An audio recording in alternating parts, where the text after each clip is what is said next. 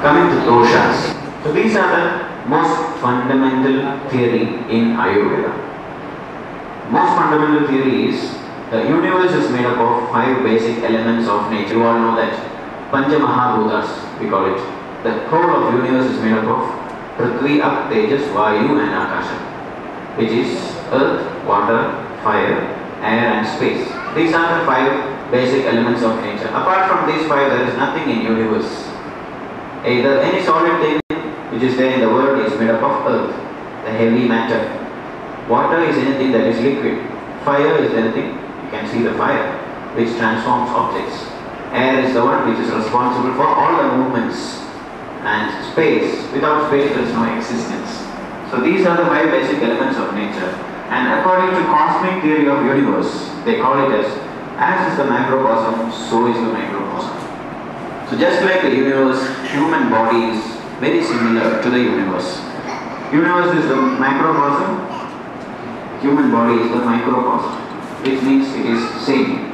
So apart from anatomy, your heart, kidneys, liver, brain, everything, human body as such is made up of these Pancha Mahabhutas, 5 basic elements of nature.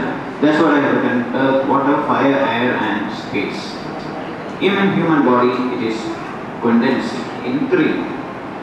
Some people might be knowing about these 3 words: Vata, Pitta and Kapha. The air and space, which is lighter comparatively than the other 3, that forms into Vata. We can just correlate as principle of mobility. So air and space combine to form Vata, which means principle of mobility.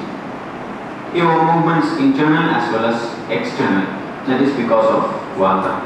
All the functions in your body, your enthusiasm, your cleverness, everything is because of Vata.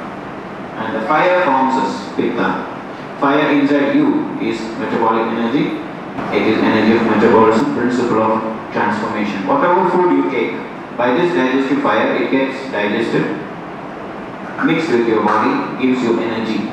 That is principle of transformation of cells. And the heavy part, earth and water, is formed as Kapha. Kapha is responsible for your nutrition, for your nourishment. It gives you stability in your body. That is principle of preservation. So in short, if you correlate to modern aspect, we can call Kapha as your anabolic energy, Pitta as your catabolic energy, and Vata as your dynamic energy. So Vata, Pitta and Kapha are there in every human being. One takes care of your nutrition, your health. One takes care of your transformation, digestion of the food. And this one takes care of your all functions, bodily functions. So as long as these 3 are there in normal condition, you are healthy. If this goes abnormal, you get diseases.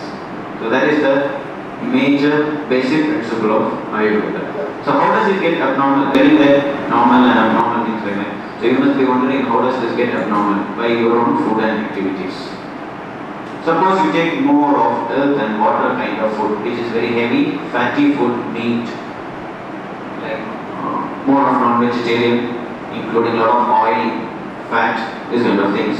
What happens? Kapha increases in the body. The earth and water content in the food makes Kapha increases in the body, thus leading to diseases because of overnutrition, overnourishment, which can include diabetes, cholesterol, or blocks in your system, fatty liver, this kind of changes. So Kapha increases, causing all these diseases. Suppose you take more of heaty nature of food, fried food, spicy food, sour food. These are all adding up more heat in yourself. Those are the food which are responsible for things, diseases because of Pitta. Some example like skin diseases or body heat, formation of pus, fever, this jaundice, all these are examples of diseases of Pitta.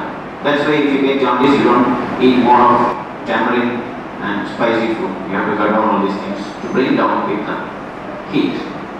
Vata, I told you, is dry and light in nature. Typical example for Vata, the best common disease is PAIN, pain. All pain because of back pain or arthritis, stroke, everything is because of Vata. If you see air and space, lighter particle and it is dry, not like other areas. If you take nuts or fried food more, people having arthritis get more pain because Vata is causing the pain. You are again increasing Vata. That's why the pain is there. Your body, it increases. Even if you go to cold, like Amaron Islands or anything else, you get the pain. If you have a joint pain, it increases because coldness. Or even under aircon, you don't have to go there. If you sit for aircon, you get the pain in the head or the pain increases in your body because air and space, you see, it is more cold in nature than fire. So that is why Vata increases, pain increases. So in short, if you say Vata, Pitta and Kapha, if it is normal in your body, you are healthy. If it is abnormal, then you get disease.